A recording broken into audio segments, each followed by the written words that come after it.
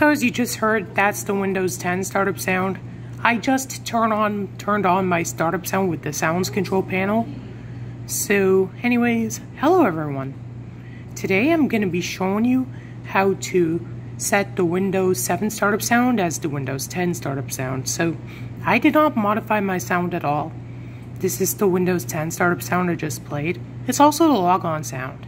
Now some people think that Windows 10 uses the Windows 7 startup sound. Now, Windows 10 has some Windows 7 sounds, not all but some, in the media folder, but I don't think any of them are used. Well, most of them are not used anyways, but I enabled some of them, and what I noticed is that the Windows 7 startup sound was not there. So, yeah, so anyways, we are going to log into the computer, and I'm going to show you how you can do that. So let me just log in here. So here is my desktop. I actually decided to use a narrow Arrow Glass theme to make Windows 10 look like Windows 7. I'm also using the Arrow Glass for Windows 8.1, which doesn't work the best, but it does work for some time. So this is where the theme I'm using right now, the Windows 7 theme for Windows 10. So anyways, we are gonna go to WinArrowTweaker. You can also use this on Resource Hacker as well and go into imageers.dll. So I'm gonna scroll all the way down until you see WinArrowTweaker if you are using WinArrowTweaker or Resource Hacker.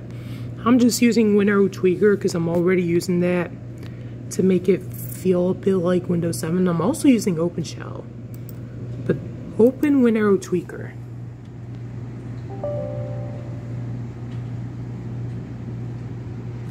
You have to click yes to use your account's control, or this will not work. So go to Startup Sound. It should be one of the first things you see on the left. We're just going to play the Windows 10 startup sound again for a reference. My hand is shaking and it's getting really tired, but Windows 10 does have some Windows 7 sounds in its media folder, but it does not have the startup sound. And the reason why people think it has the Windows 7 startup sound is because some people have changed their Windows 10 startup sounds to be the Windows 7 ones. And also some people think that Windows 10 has the Windows 7 startup sound in the media folder because it has the shutdown. But the startup sound here is a different one, and it's not even used at all. But the file where Windows 10 startup sound is used is here, Windows Logon. Now the startup sound is also the logon sound, and I'm just gonna, since we're right here, we can play it.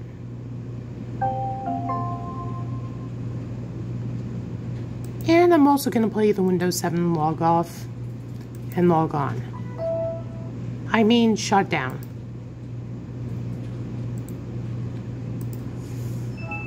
On later versions of Windows 10, you cannot re-enable the log on or the shutdown or the log off. Like even if you use regedit to show them in the control panel, you will not be able to apply them. They'll still not play in later versions of 10. So I'm just gonna run WinVer, and my version of Windows is Windows 10 20H2. So on this one you cannot enable well, you can still use regedit to show the exit windows, but you cannot enable it no matter what you do. So now I am going to go to my Windows 7 startup sound, which I just put it in this folder, in the C/Windows/media folder, so I know it's not going to be messed with. But if you set it in a different folder, that's fine. Just go to whatever folder you set it in, be it your desktop or even your downloads folder.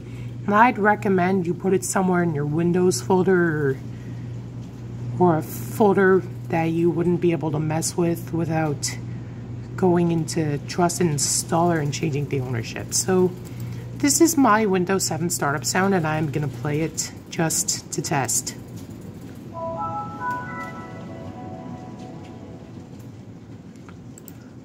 But if you want, you can just use the take ownership command or take it from Trusted Installer into properties by going to the security tab and going to advanced and changing the owner, and replace this with your Windows 7 startup sound. That's something I would recommend, but make sure, and I'd even recommend keeping the name as Windows Startup, but this is what I did. I just put my Windows 7 startup sound here. So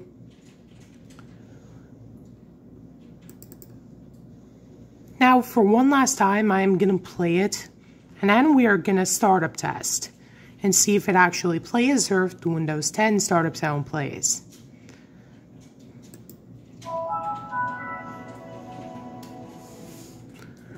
Okay, now we are going to restart our Windows 10.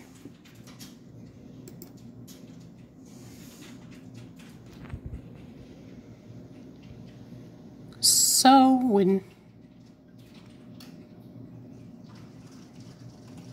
okay. God damn it.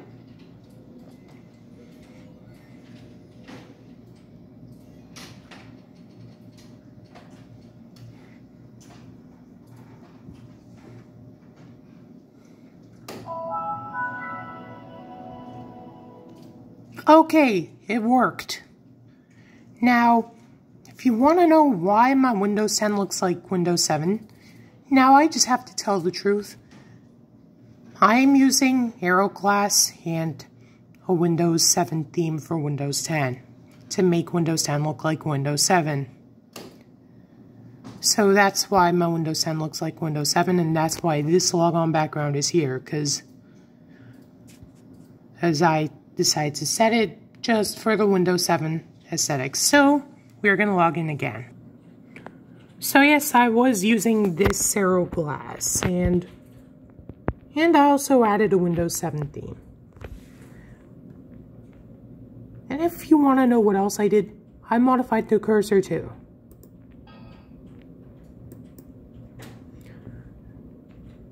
So I'm just going to go back in for my WinAeroTweaker folder, which is right here. Now, I didn't create a shortcut because I didn't feel like it, so I'm just going to say yes to this again, because saying no, it will not work. Now, if you don't like the Windows 7 startup sound, you can just restore the default one. I don't know if this is going to work for me, but I think it is, so we're just going to restore the default one. Okay, so the default sound should play, so I'm just going to reboot it. Not even going to bother testing. I'm just going to reboot it.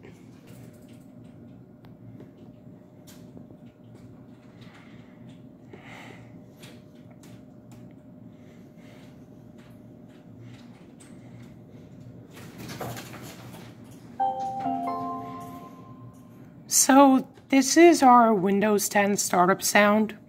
I just enabled the default startup sound. And the reason why I paused here and cut out a scene is because my hand was getting really tired. Because I was holding this camera in my right hand and was doing all the mousing and shit with my left. So my right hand was really tired, so I just had to pause it. But we did re-enable the default startup sound. So, yeah, so this is how to set the Windows 7 startup sound as the default Windows 10 startup. So Windows 10 has some Windows 7 sounds in the media directory, but not the 7 sound itself, unless you put it there like I did. But you can put it wherever you want. Like, I just recommend you put it somewhere where it won't be messed around with. I put mine in the Windows directory, just for the sake of it. But yeah, I have nothing else to say here. Personally, I prefer the Windows 7 startup sound over the Windows 10 one, so I am going to re-enable it for myself off screen. So that's all for now, and I'll see you all next time. Bye.